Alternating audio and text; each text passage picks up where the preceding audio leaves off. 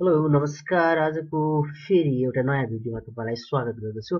आज हामीले एउटा नयाँ थ्योरमलाई फेरि भेक्टोरिकली प्रुफ गर्दैछौँ। हाम्रो क्वेशनले भन्छ proof that the diagonal of rhombus bisects each other at right angle. रोम्बसको डायगोनलहरू 90 degree बनाएर बाइसेक्ट गर्छ भनेर हामीले यहाँ भेक्टोरिकली प्रुफ गर्दैछौँ। यसको लागि हामीले एउटा रोम्बस बनायौँ।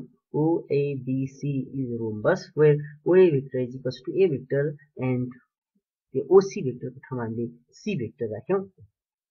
Let OABC be a rhombus and OB and AC be the diagonal. OB and AC. This OB and AC and the dot line draw गरिएको छ, यो चाहिँ diagonal हो।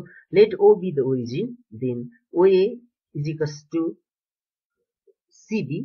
OA र CB opposite भेक्टरहरु, त्यसलाई A भेक्टर भनौं। OC र AB भेक्टरलाई B vector भनौं।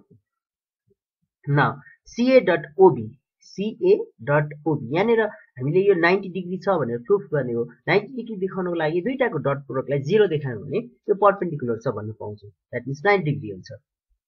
त्यसको लागि CA.OB को डट प्रोडक्ट गर्यौं। यहाँनिर CA भनेको ट्रायंगल ल लाउँदाखेरि CA को ठाउँमा CO प्लस OA हुने भयो। अनि त्यसपछि OB को ठाउँमा OA प्लस AB भेक्टर हुने भयो।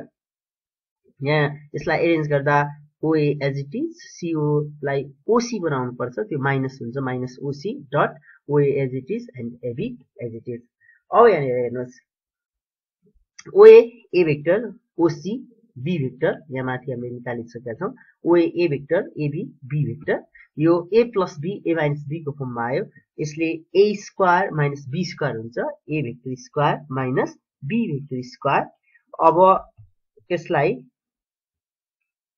के लेख्न पाइन्छ भने यहाँ B भेक्टर र A भेक्टर सेम हो। यहाँ चाहिँ यो OA र OC दुईटै रोम्बसको साइड हो। हामीलाई थाहा छ रोम्बस भनेको त्यस्तो प्याराग्राम हो जसको अल साइड्सहरु इक्वल हुन्छ। त्यसैले OA र OC इक्वल हुन्छ, त्यो भन्नुको मतलब A भेक्टर र B भेक्टर इक्वल हुन्छ। त्यसैले B भेक्टरको ठाउँमा यहाँनिर A भेक्टर लेख्न पाइन्छ। So A square minus A square is equals to 0।